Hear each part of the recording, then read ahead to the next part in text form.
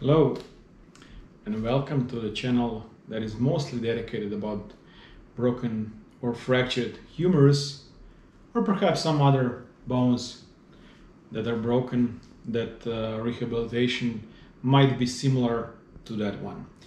So in this video I would like to go through the exercises that you will try or will need to undergo to right after the surgery. So you're just released to the home, maybe the same day or probably the day after the surgery.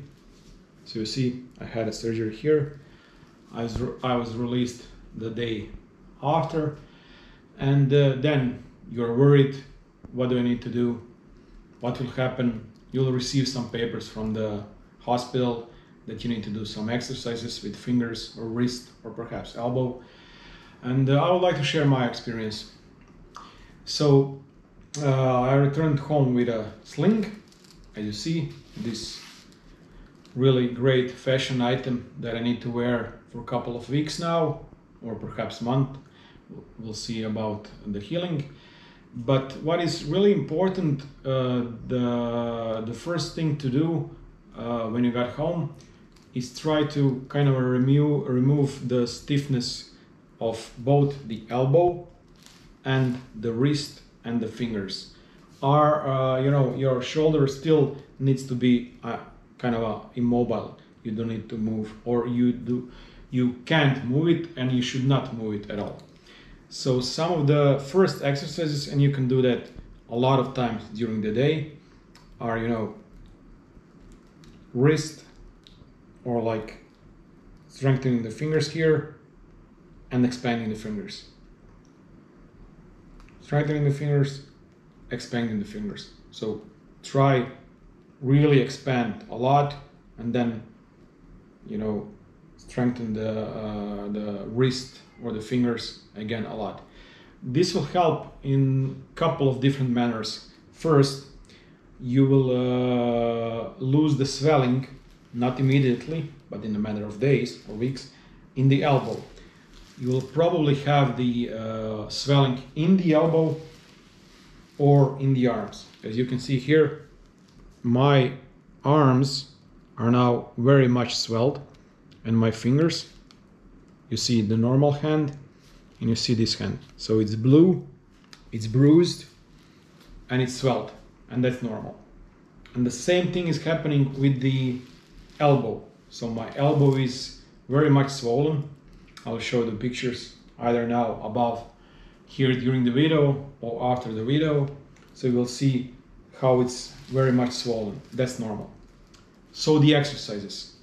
Do these exercises 2, 3, maybe 4 or 5 times a day.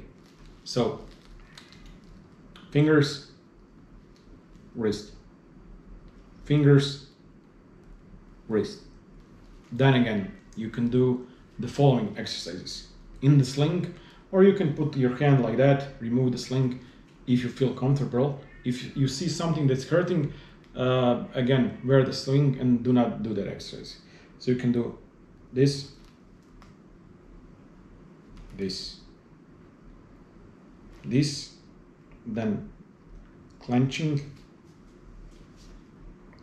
more, and even more, and again like this. So you can do these exercises in the first day, day 2, day 3, perhaps the whole week, depending on how much does it hurt you somewhere there. But you need to stretch your fingers and your wrist. That's very important because it will get stiff and you will get even more swelling here. Additional exercises that you can do in the sling or without a sling, just the wrist rotation. Luckily, I can do that. Perhaps you still are not able to do that. Perhaps you're even, you can do much more. Depends on the injury, depends on the surgery, depends on everything. So just do something like that. And then, depending on how good are you feeling, one of the things that really got very stiff during the rehabilitation, after the surgery or without the surgery, is the elbow. So you need to do passive range of motion, so PROM, of the elbow. You can do that, of course, only without a sling. So I'm now standing, so it will be perhaps harder for me to show you. I'm mostly doing that while sitting on my couch or on my chair, but always, especially in the week 1, try to do that with a passive range of motion. So you kind of helping yourself with the other hand. Okay, I'll now remove my sling, even though it's not easy for me, and you will see that with your sling also. But let's try it. Let's try it and let's see how it goes. Now I'm standing. As I mentioned, I'm mostly doing that while I'm sitting down. And sorry, my cat is now pronouncing different voices. I have a beautiful cat that is right a couple of meters behind me here. Okay, he's done. So I mostly need to do kind of hold my hand because I cannot hold it properly like that. But what you can do is you can just hold your hand and do passive range of motion with, if it hurts, it will hurt very lightly, but if it hurts too much, you need to stop.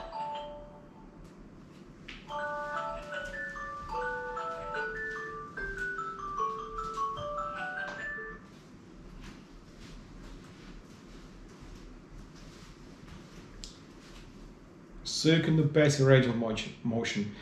The best thing and how to do that would be maybe on the bed or perhaps while sitting down, because as you can see, I still cannot do full range of motion. I can do contraction completely, but I cannot extend my elbow. So I'm still holding it, so it's like that. It's like not fully.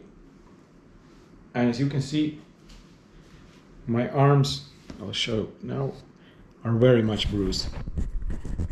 See this?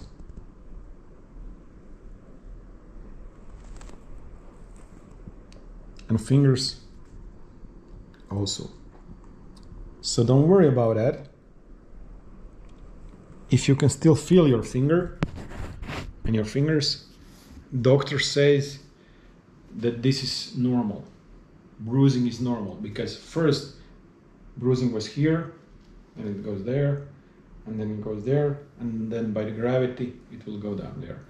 It can take for a couple of weeks. And mostly those are the exercises that you need to do for the week 1. We will still not go to the circular motion of the shoulder. I will not do any shoulder exercises for probably 2 weeks. So something like that. This will probably go and happen in the week 3 or 4, depending on my healing process. For now, just remember, do the wrists as much as you can, spread the finger, join the fingers, spread the fingers, but really forcefully. And if you feel any pain, try not to do it. And also, do this, if you can. If you can do it just like slightly, do it slightly. Because elbow is very stiff-like organ, let's put it like that. And if you don't move it, if you don't do anything with the forearm and with elbow, and it's constantly in the sling for 2 weeks, you will have problem. Even if you put your healthy arm in a sling and hold it like that for a week, you will again have problems with your elbow, with your movement and everything. Of course, I had a surgery, big surgery, and it was in a sling for a couple of days, and it is in a sling for most of the time during my waking and sleeping hours. But whenever I can, I'll try to do this motion with fingers, motion with wrists, and if you do that often enough, you should be fine. So those are the exercises for first couple of days, and perhaps for the first week, depending how you feel, then you will progress. And again, we are here, if you're watching this channel, we are probably experiencing the same thing, the same pain, the same problem. You will see my progress, you will be able to see your progress, and hopefully we will all progress to the full healness, so that we will be able to raise our arms and strengthen our biceps and triceps and everything like we did before. Cheers, have a good day. Hopefully this will help. This is and will be helpful. Bye bye.